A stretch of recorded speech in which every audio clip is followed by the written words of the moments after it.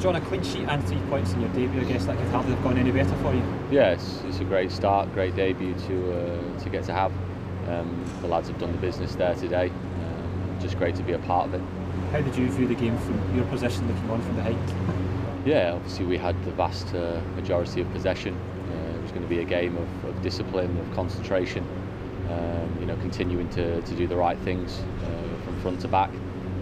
The lads did that well, had a lot of the possession, a lot of the ball in and around their 18-yard box, and having to work hard to break it down. And from our point of view, just trying to stay focused and maintain that concentration, as and when we were needed. Yeah, staying focused and maintaining your concentration, as you say, it's just one of those traits you need as a Rangers goalkeeper, especially for games like this. Yeah, when the team have kept the ball and have as much possession as they do, chances for the opposition come at a premium.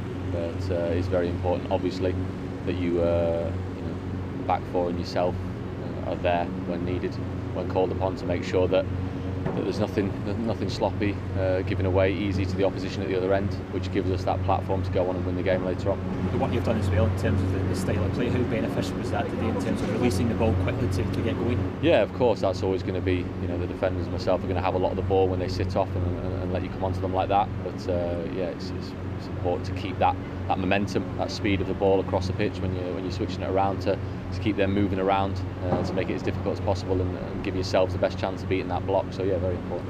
On then to St Johnstone Wednesday night, I guess you guys will be expecting a pretty similar test.